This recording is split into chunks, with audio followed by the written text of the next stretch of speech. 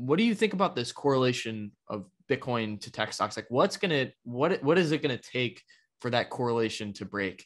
I feel like for a while people had been kind of viewing Bitcoin as a commodity. As of lately, it seems like, especially when looking at something like a correlation coefficient, it seems like the market's been viewing Bitcoin as kind of basketing it in with tech stocks. So what do you think about macro? And then what do you think is it going to take to kind of break that correlation with Bitcoin and tech stocks? I think I'll let Plan B talk about the macro because I'm no expert on that. On the second one, to break the correlation, I mean, I saw this in late 2020, and I even wrote a letter on it that we would break it. And that's because Bitcoin's got its internal adoption curve, right? And, I track that relatively closely. It's pinned to my profile. So you can just see the exponential growth in terms of the investment and the new user adoption.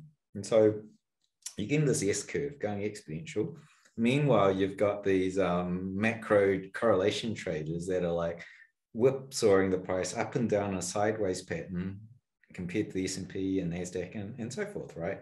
So you'll see that there's this underlying wall of support, which is from new users coming in to buy it. And eventually that'll meet. And like some of the models I do tries to track what that fundamental valuation is coming in to the market from the new user adoption, or actually any adoption, because those correlation traders aren't actually moving on chain. They're trading futures instruments. You don't see anything moving. But if you're a fundamental buy hold investor, then you'll move it off to your wallet and you'll see it on chain. So you can sort of track that, measure it in like the monetary velocity of Bitcoin.